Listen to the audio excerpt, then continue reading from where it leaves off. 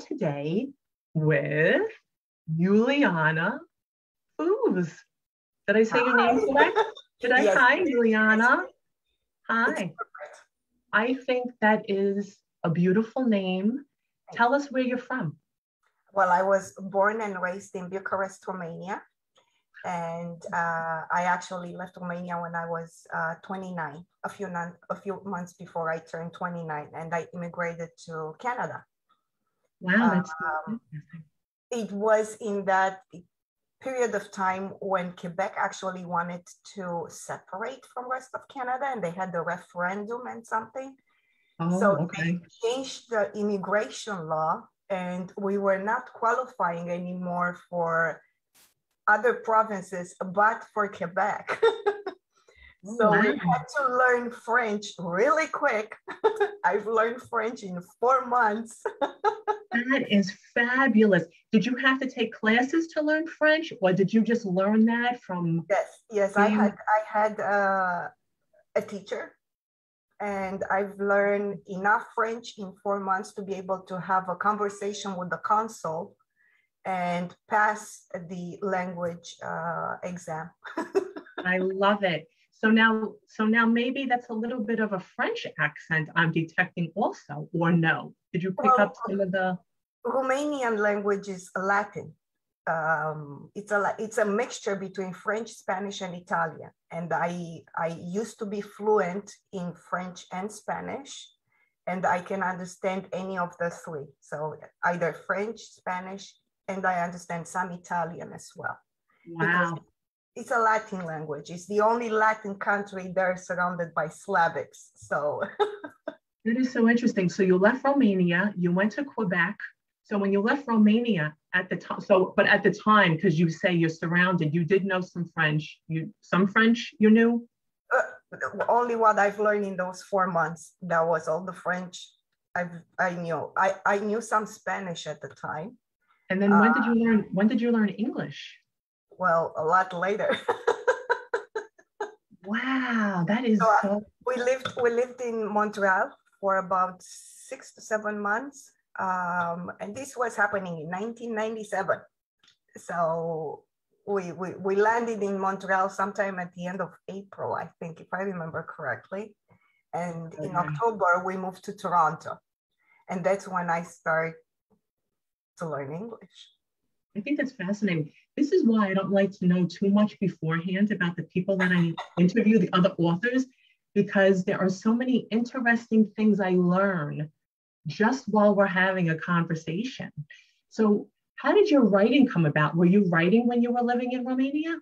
I was handwriting in notebooks, whatever was in my mind, but I never really took it seriously. And I was actually discouraged by everyone I knew saying, get a real job, don't be a writer. There's no money in that, you know.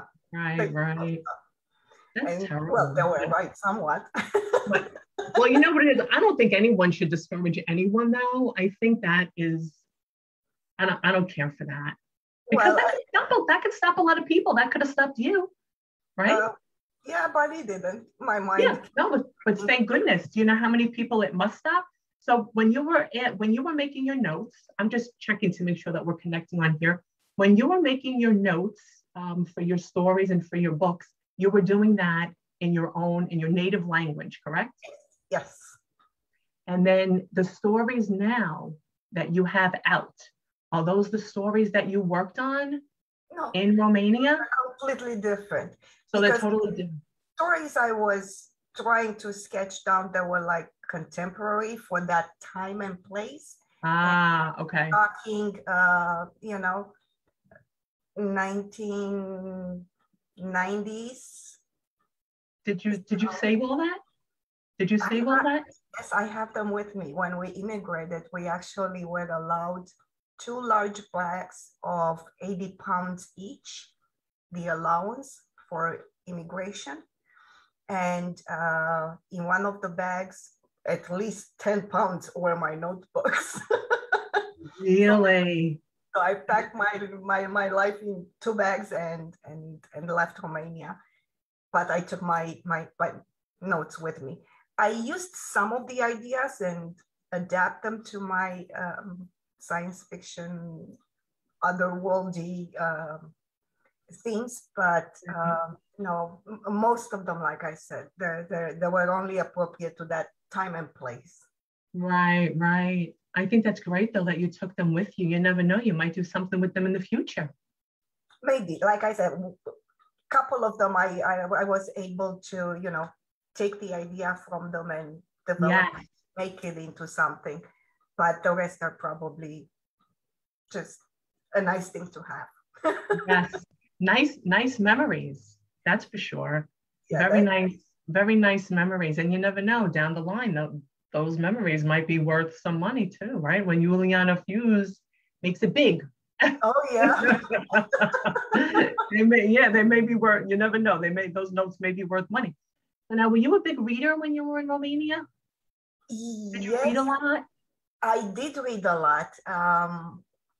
The only problem is growing up in Romania. I grew up in the communism era when Ceausescu was ruling. So was a lot of censorship. So we were only allowed to read, like in school, for instance, only Romanian authors. Oh. If you would go to a bookstore, there would be all Romanian authors published. Very few Russian authors. I tried to read Dostoevsky and I couldn't, I admit it. Then around, how old I was? I think I was about 15, maybe 16 when I discovered the black market of the books. So that's when I got my hands on, the Three Musketeers and the Legends of Olympus and Gone with the Wind, Margaret Mitchell. She still remains until today my favorite author. It was funny. They looked like, how in the old days when you would write a book, you would actually write it on paper and then you would bind those pages with a piece of string or something. Yes. That's how those ones looked, because somebody, translated them, typed them, and then made copies of them, and they would sell those. They had no covers, they had nothing. They were just some typed pieces of paper. And that's how I read all the way until after the revolution, when the market kind of opened and more books were allowed in. Were made available. So yeah, we were under very heavy censorship. So thank heavens though for the people that, made other books available. That must have opened up a whole new world for so many people. Like I read all the books that my parents had. I read a lot. I would say between 12, 13 and 21, I must have read hundreds and hundreds of books. So like I was reading all the time. Wow. And in Romania, even, I know you're saying that you were only allowed to read certain books.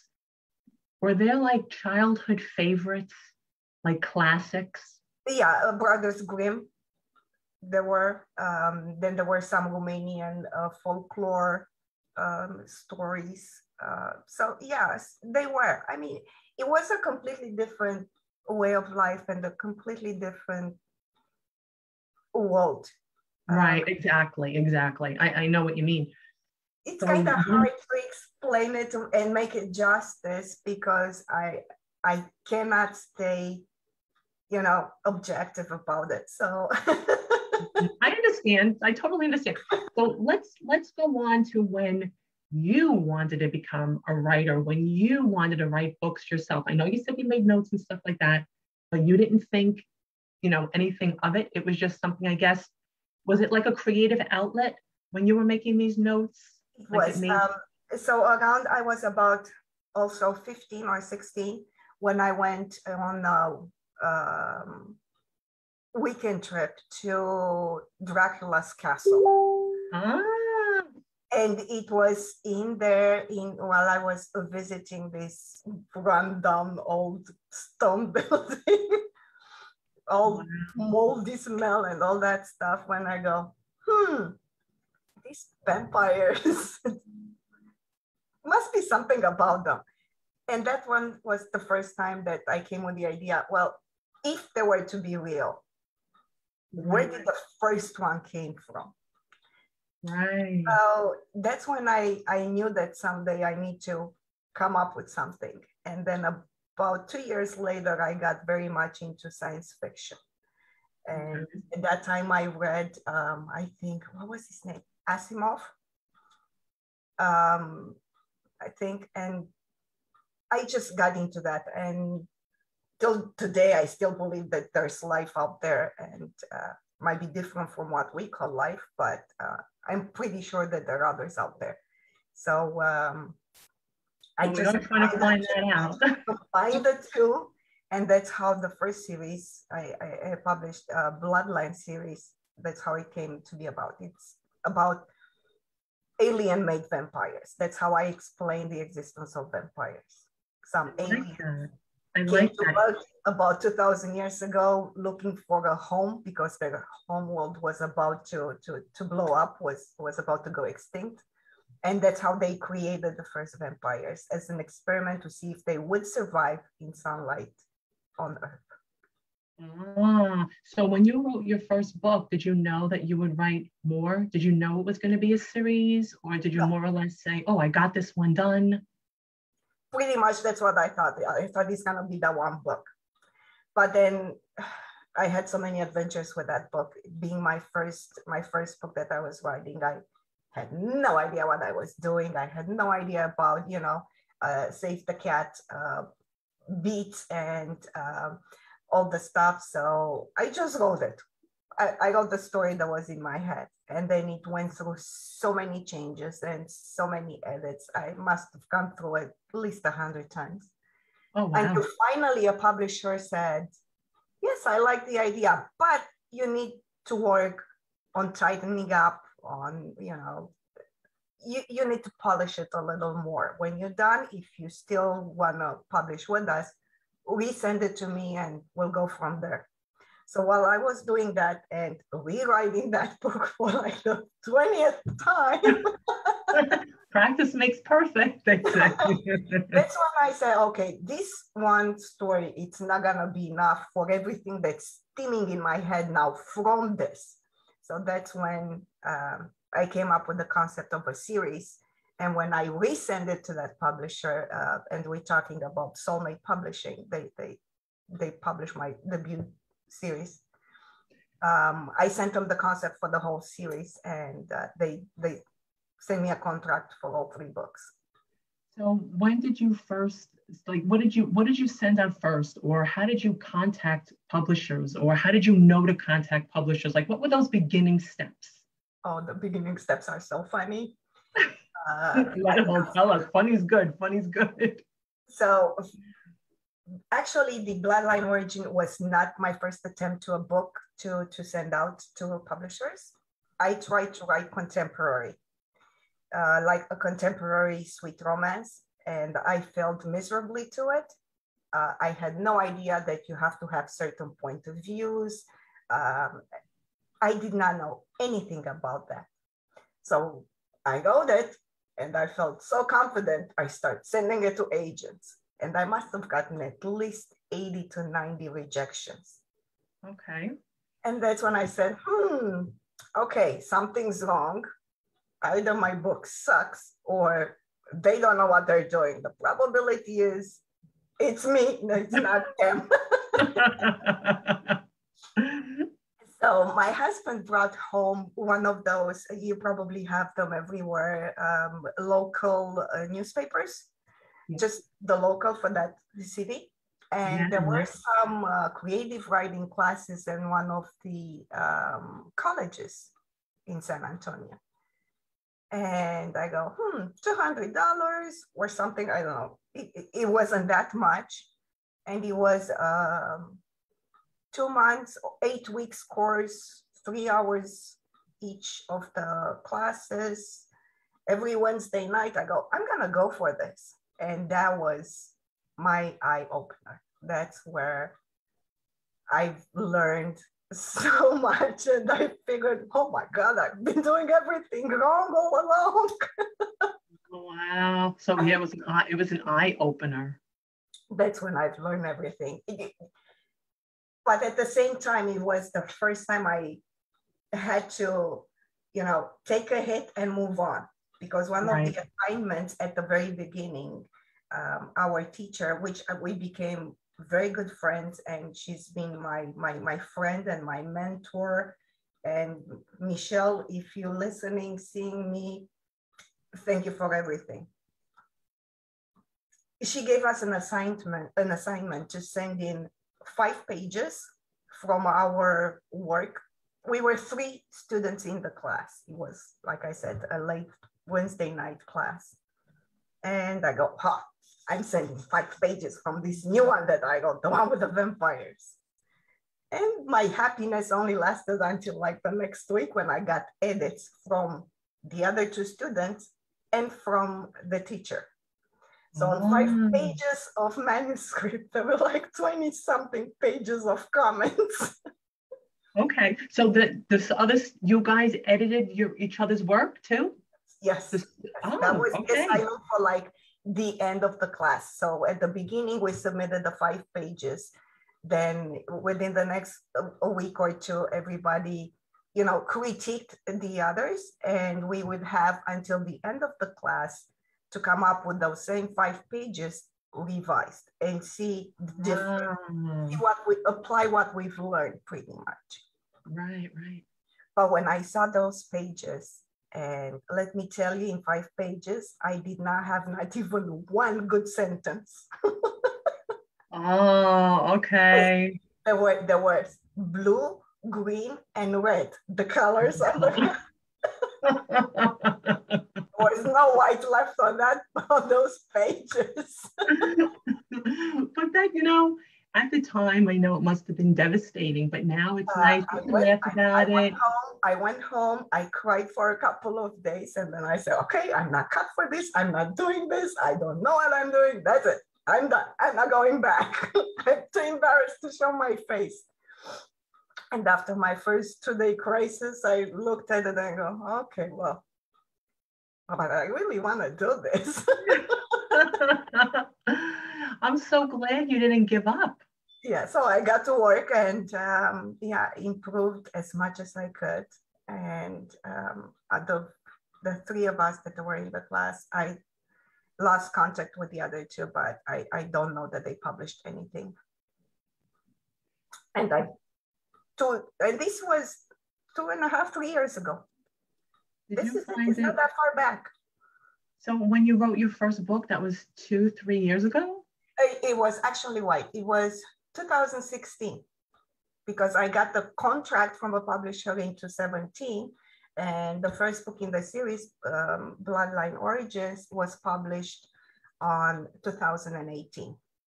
Oh, wow. And how did you know to contact a publisher? How did that work? Well, in this class, our teacher, Michelle, also told us, you don't always have to go to agents. They are smaller publishers out there that would take work directly from writers. Wow, I didn't know that.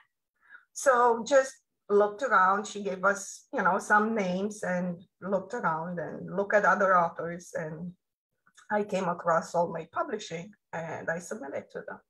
And that was the one that eventually said yes. After all, my nose. And the rest is history. It's fantastic that you joined that class, because that class was the beginning of everything for you, really. Yes, and from there I joined the critique group that was held at the library in San Antonio. And we were meeting every other Saturday, critiquing, reading, learning more stuff. So it helped me a lot. How long would you say you knew how to write English when you first started writing? And how did you even start to learn to write English? You took classes for that as well, or? No. I've learned to speak English at work, on the street, from TV. I learned how to spell, believe it or not, and you're gonna laugh, but I used to watch Wheel of Fortune. Was it Wheel of Fortune? With Pat Sajak? Yes, that's how I've learned how to spell in English. And I've learned how to pronounce the vowels, which are very different from the ones in Romanian. Yes. So that helped me. That helped me. So I moved in Toronto in 1998, and I start actually writing in English. First time I got the courage to even attempt writing in English was when I started writing fan fiction for Star Wars: The Old Republic. It's an online game that I used to play. And I wrote those in 2014, 2015. So from 1998, it took me a few years to, be confident that I can actually write, or I have a good enough command of the language that at least I have a starting point and I have something, to start with and learn along the way. Yes. So tell us about that first series. So the first book wasn't intended to be part of a series, you said, correct? The first book was intended to be just that, a book. And I tend all of my series and all of my books, in each of them, I have different main characters. So I don't carry the same character through 2, 3, 5, 10 books. I give them their book, they get their happy ending, and we move on to a different couple. Let's not beat the horse for too long. We're done with this. We know she's happy. Let's move on. I like that. So after the first book, the Bloodline Origins, is more or less in a contemporary kind of world, but it does go into their vampires' secret society, which is a completely different world than what we see and live in. And then it has incursions into their past when I'm explaining how those aliens first came to Earth and they made the first vampires. Gotcha. Let's just see the cover. Let's see the cover for that first book. Okay. Now, what is it? Is that it's a little hard to see. That is the blood drop. Oh, okay. So the cover is like a reddish, maroonish, blackish. It's like it has like maroon, and it's got a blood drop. Then the second in the series, that blood drop hits the water and makes a splash. Oh, wow. And in the third book, after the splash is done, there are the ripples in the water, in that blood. See. Now, so who came up with those covers? I love the covers, and I know they must represent the different stages. And so who came up with those covers? Well, I had the idea, and then Oren Taylor Designs. This lady is an amazing designer, and we actually talked about them, and we went back and forth. Usually when you through a publisher, you don't get much saying in your covers. It's what they give you and that's it. But she was kind enough to put me in contact with the cover designer, and we worked very closely on them. Mm-hmm. And I did the same thing for the following series. Again, we worked very closely because that was even more complicated to make those covers, because they're all otherworldly.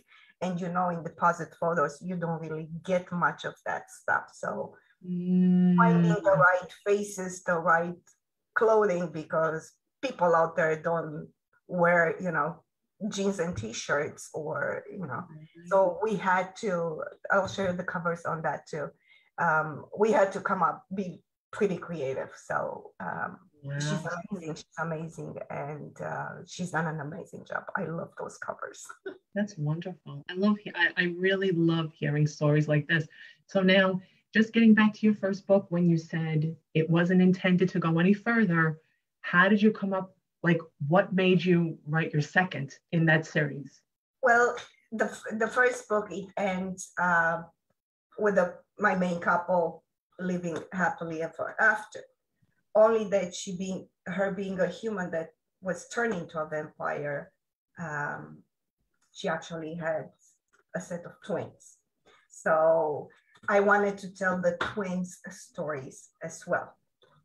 So the second and the third book, Destinies, it's Theodore's story, the baby boy.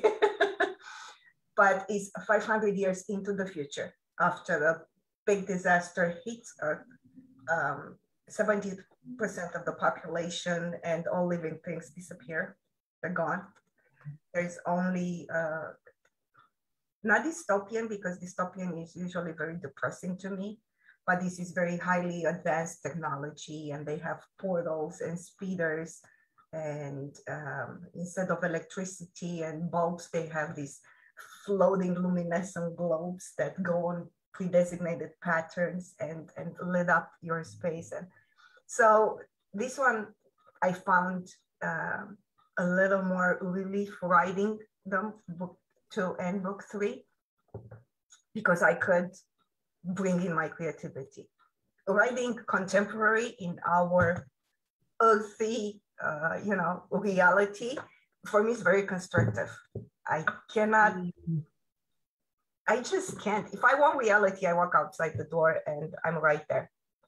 Right. But when I read, they say write the books you'd like to read, right? Yes. So I would like, when I read for relaxation and for my own pleasure, I want to escape reality. I don't want to read something that happened around the corner from my house.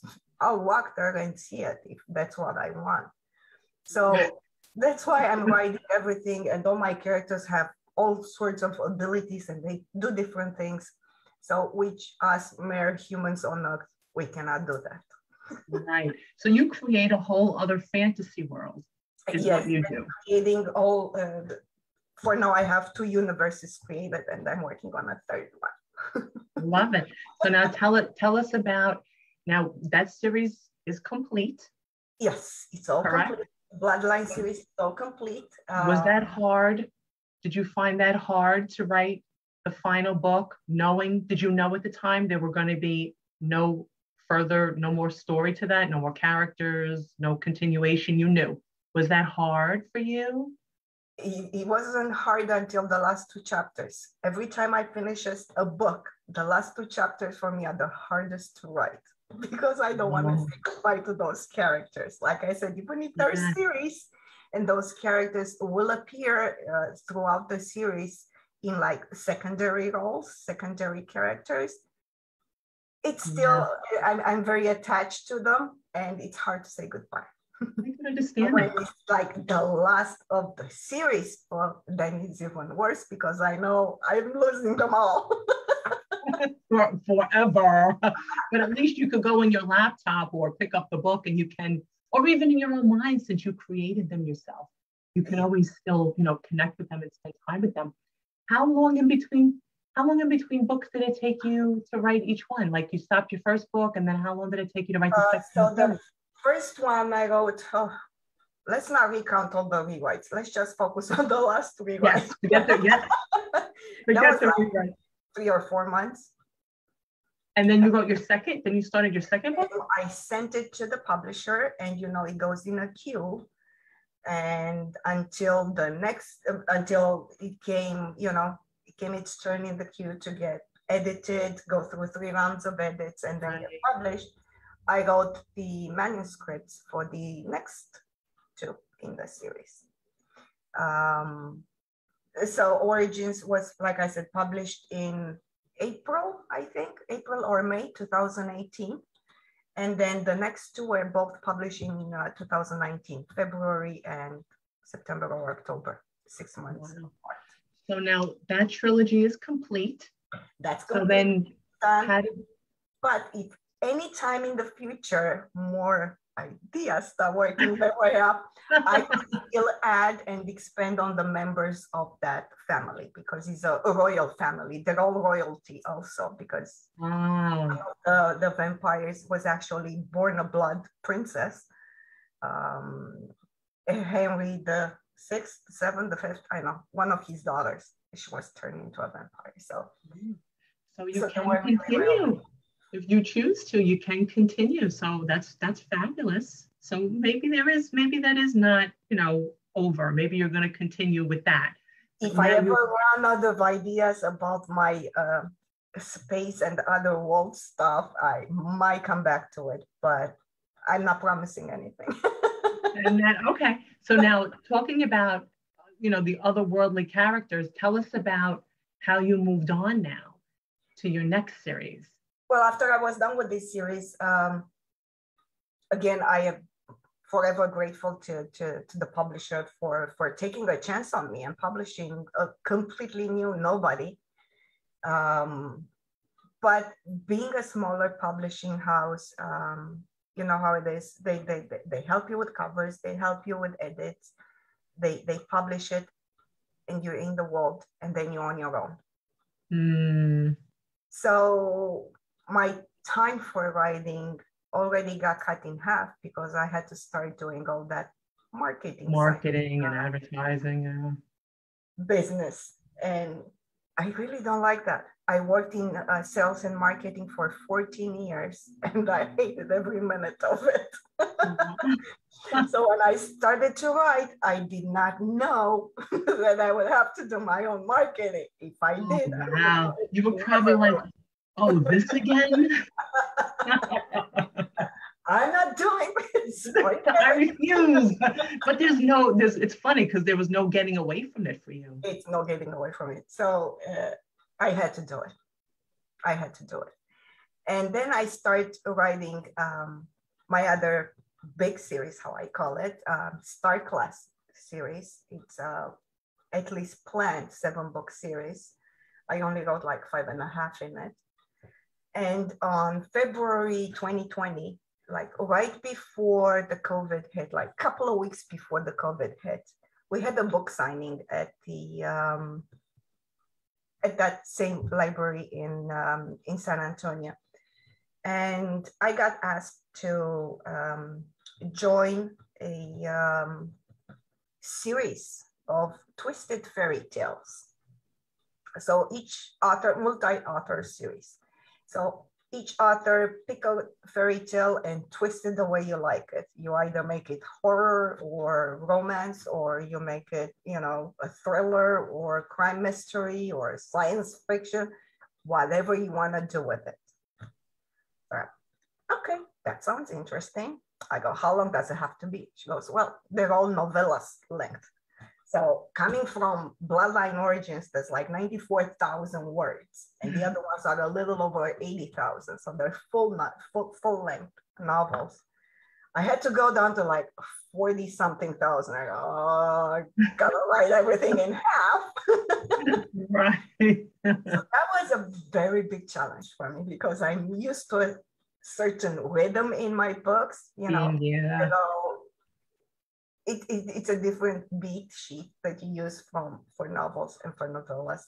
Right. Less plots, less characters, less everything than in a full length one. Just, I'm not gonna skimp on the main characters. Right.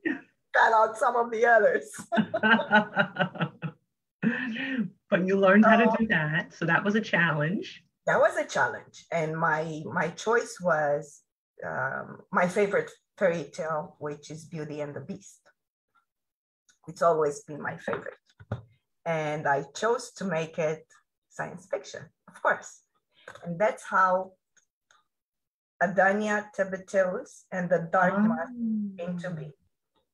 This was part of that twisted series.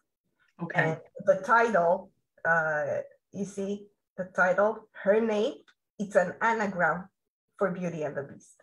That's why her name, Adania Tebeteus. That's an anagram for Beauty and the Beast. That's very cool. Unfortunately, on my end, on the receiving end, I'm seeing it flipped. I can't. It's like, it's flipped the other way. It's backwards. The cover for some. Oh no, that's okay. That's okay. But I'm glad that you explained it because then we can understand. That's why those names anyway, because they'll carry on throughout the series. So when I wrote this, I go, okay, I'll be part of this, collection of twisted fairy tales, and I was good with it. Right.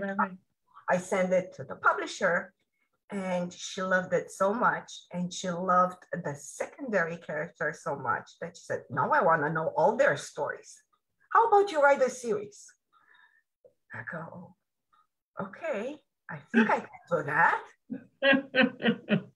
So we agreed on a 5-book series, Adania being the first one in it. And the next one I wrote after Adania, it's her twin brother's story, Faith, Tabatoes, and the Chasing Dreams. So this was the second one published in the series. Okay, and I'm saying that for a reason, because it's actually not the second book in the series. Oh, explain that. I went Star Wars style. I wrote books 4, 5, 6, 2, 3, and then we added a prequel, which became book 5.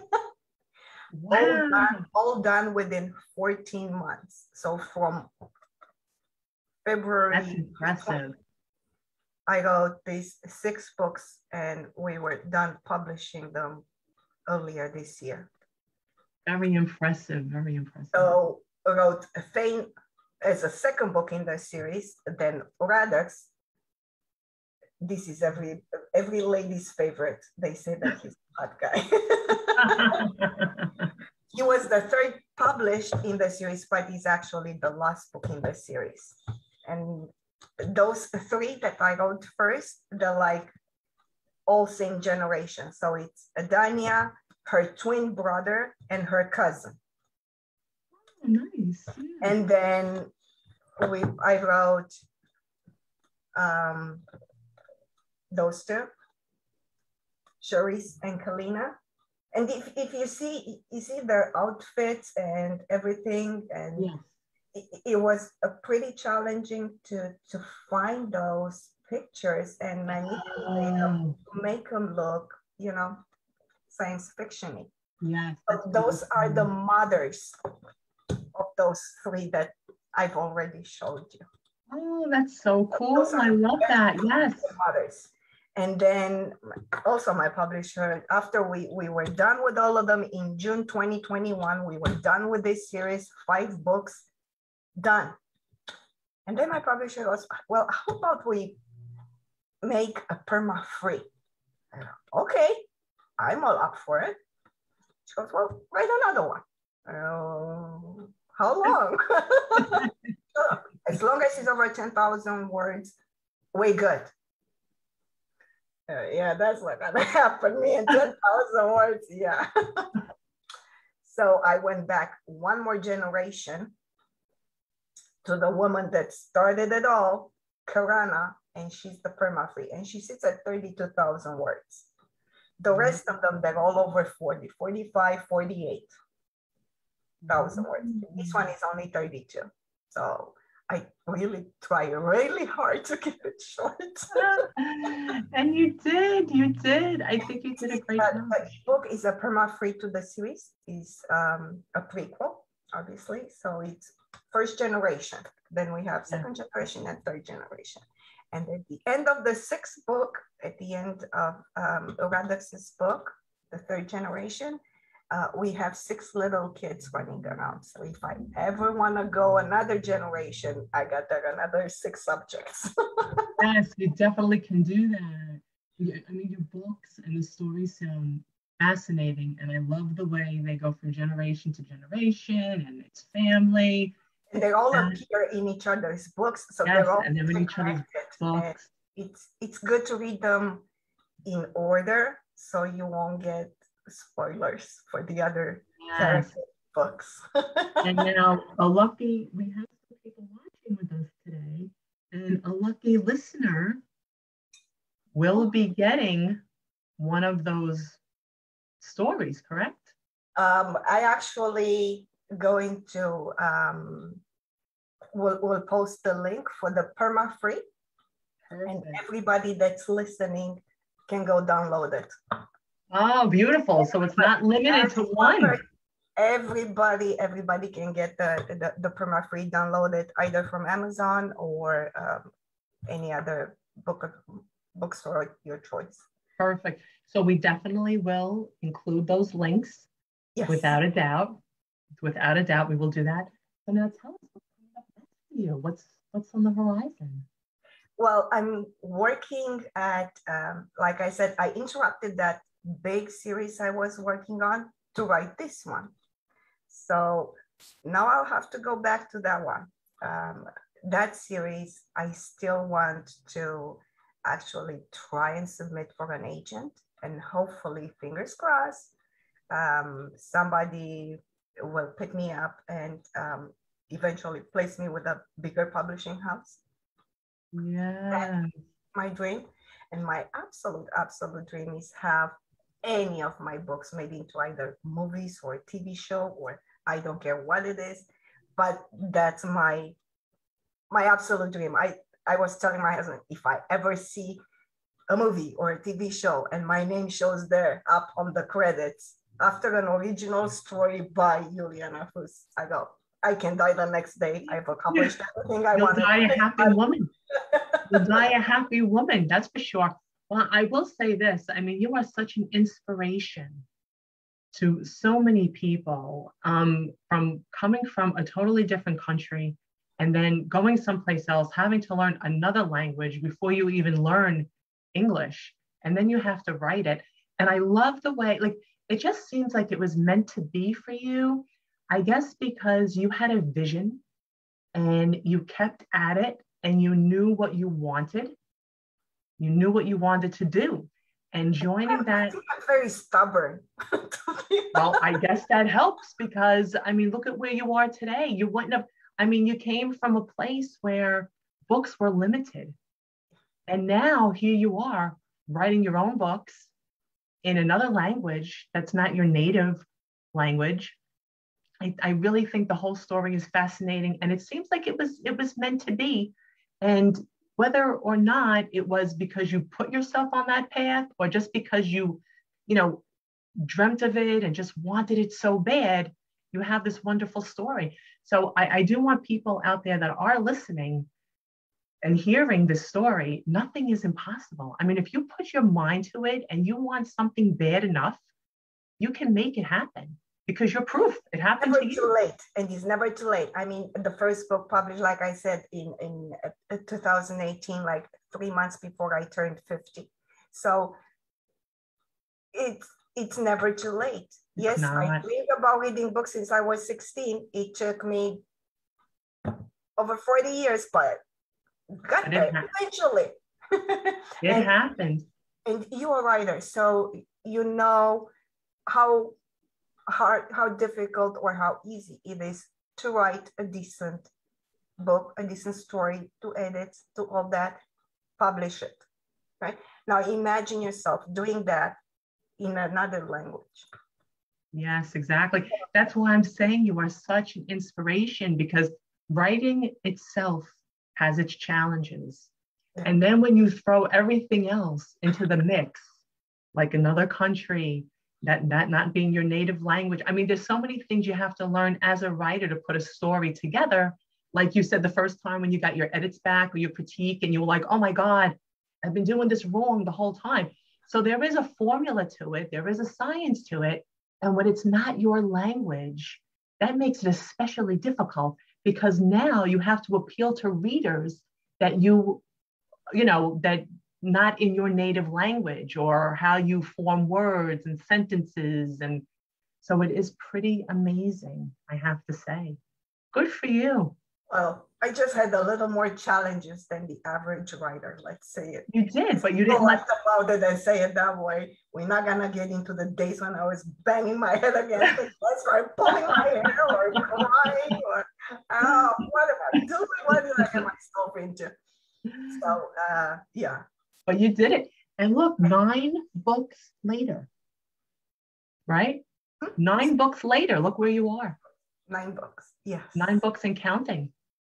And counting, like I said, in that series that I'm trying to get out there at some point, there'll be 7 more. And each book takes place in a different world, again, different main characters. The only thing all these have in common, all those main characters, they're all girls, they went to the same high school, and the last day in high school, they all got a gold star tattoo on the inside of their wrist, and they swore to find their happy place in the life. So to be happy. Yeah. And then, I'm showing each of those goals, adventures and how they eventually reach their happy. So when those ones can be read out of order. There won't be interference from one to the other. That is the last time they actually all see each other, that last day of high school, and then they all went out in the world. In separate ways.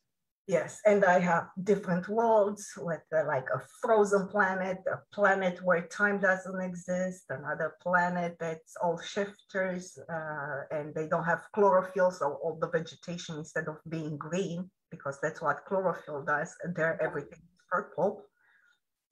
That's my favorite color. So you might want to read that one when sounds good to me. Yeah, I'll go right at home.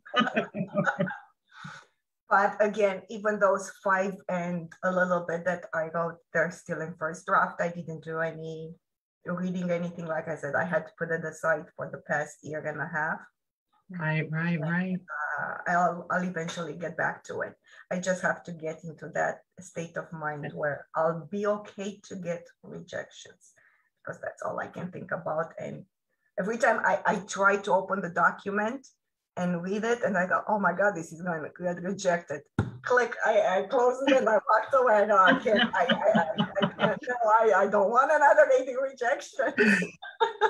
and I find it amazing that with all this after, now that you have 9 books, that you're still worried. You know what I mean? That it still is like, oh my gosh, maybe I'm going to get rejected. I don't know. Do writers do we ever feel secure enough to say, I can to not think about rejection or bad reviews? Does that ever happen? I think at the moment we feel confident enough that we are good enough, that's the moment when our work is going to start to suffer, to suck, because you're not trying to outdo your last book, because to me that's all about, I got to write a book that's better than my last. I'm not gonna write one that's better than J.K. Rowling's or Stephanie Meyer's or any other big names out there, but I am gonna write one that's better than my last, or at least that's what I aim to. Well, I'm sure that's why J.K. Rowling and Stephanie Meyer's and all the other big names, that's exactly what they try to do too, because once they don't outdo themselves from their past book, like you said, the work, it starts to show, and it starts to deteriorate. But that's a very good point. Very good point. Always try to make your next story better than your last story. And I always doubt that it's going to be good enough. And I'm always like, probably because I started with all those avalanches of rejections coming from all the place. Maybe that left something on me that I will always doubt that somebody's actually going to accept it. Yeah, but I bet the negativity and the doubt and the whole struggle. So, I mean, nobody ever wants to face that again, but I guess we can't help sometimes. It's always, I guess, in the back of our minds. It's something we can't forget. Yes, I admit I've grown a lot since those rejections. I've learned a lot.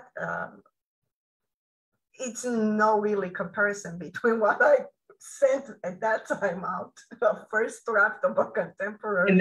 You were in that class. I know nothing.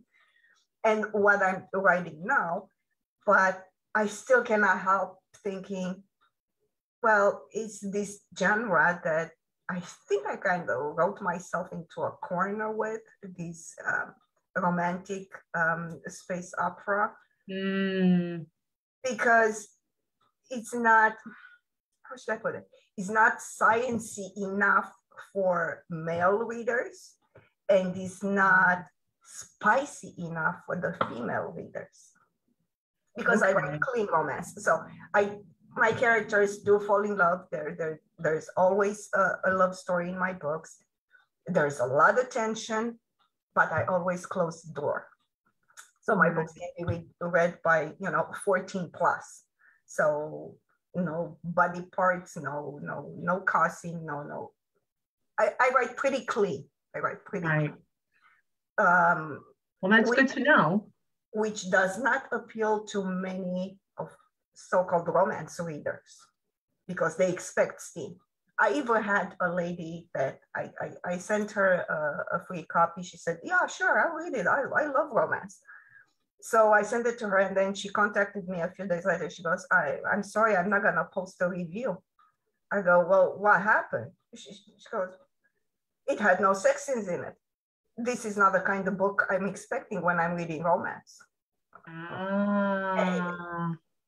So, well, it's clean, but I mean, there's clean romance. Now I'm starting to state that every single time I talk about my book or make posts or anything, I always make sure I say in it that it's clean romance. Yeah, so that's a good point. Expect steamy scenes in it. Right. And then I also noticed that being, falling under the science fiction category, a lot of women are pulling back from it, like, I'm not gonna read aliens. Well, they're not aliens. I don't write that kind of science fiction. They're all humans. They're just not, the action's not based on Earth. So they're all in different planets, different worlds, like we hop on a plane and go from one country to another. The characters in my books jump on a ship and go from a world to the next. Again, I don't go in details. I'm not gonna tell you how that ship flies or how the engine works or, nothing like that.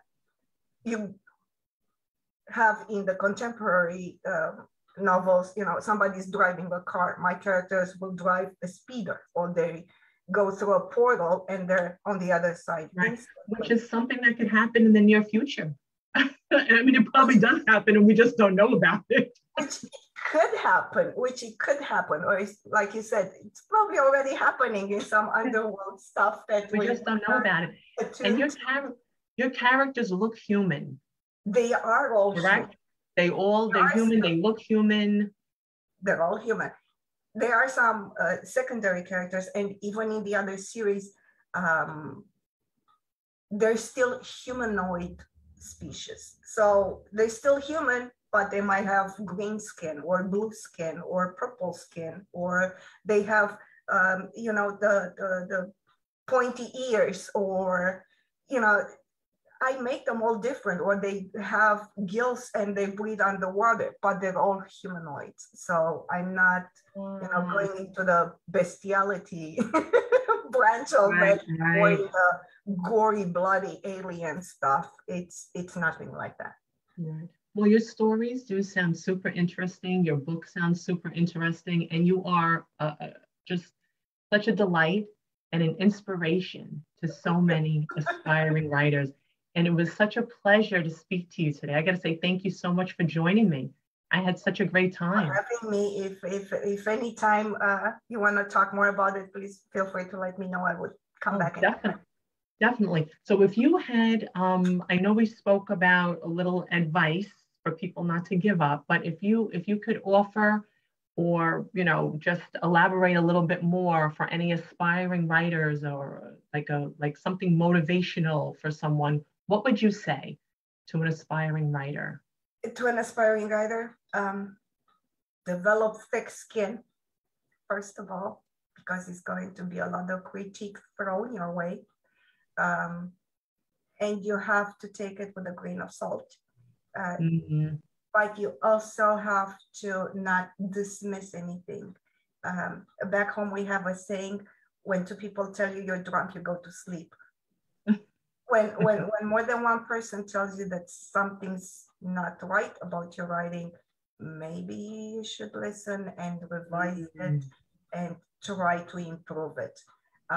We all hope we're gonna make it big one day and we're gonna live the millionaire's lifestyle in luxury and comfort, but that doesn't happen for most of us. But yeah, keep going at it. Don't give up. Like, like I said, I'm stubborn. I'm a very stubborn person. Don't get into an argument with me because I'm gonna make my You point. won't quit. You won't quit. And that's unless I know it's a lost cause and I'll just back out and then it's just a waste of time, right? But your stubbornness, look how far it got you with your book. So I'm so happy. I was stubborn enough to keep at it and overcome all the obstacles. And like I said, I had at least twice as many obstacles as your average author by writing in a language that's not my native. But it's funny how after all these years of plotting books and, a halfway plotter pantser, they're all in my head. I don't write anything down. I try once to write an outline and I had to read it in pieces and throw it away because I felt constricted, like I wrote it, so I have to follow it.